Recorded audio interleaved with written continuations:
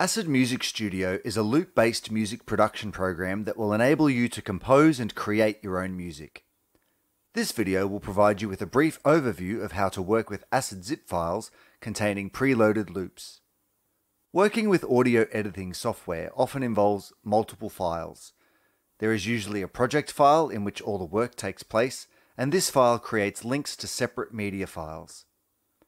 In Acid Music Studio, you have the option to save your projects as Acid zip files, which results in one file that contains both the project information and the media files required for that project. Upon opening an Acid zip file with preloaded loops, you will see that there are already a number of tracks loaded into the project, and some of these tracks may already be in use. Before we start adding our own contributions, we're going to check the grid spacing of the timeline.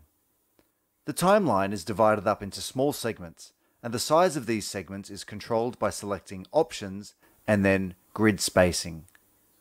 When working with harmony elements, you'll likely want your grid spacing to be larger, measure or half notes. We'll work with measure, which is another word for bar. While you're in Options, you should also check that snapping is enabled. Now we can start drawing where we want the loops to play in the timeline using the Draw tool, represented by the pencil icon in the toolbar.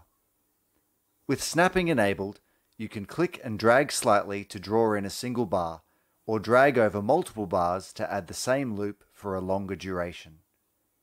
Once you have drawn a loop, you can click and drag the edges on either side to make it longer or shorter.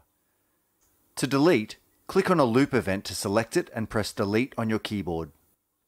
At any time, you can play what has been entered using the buttons at the bottom of the timeline.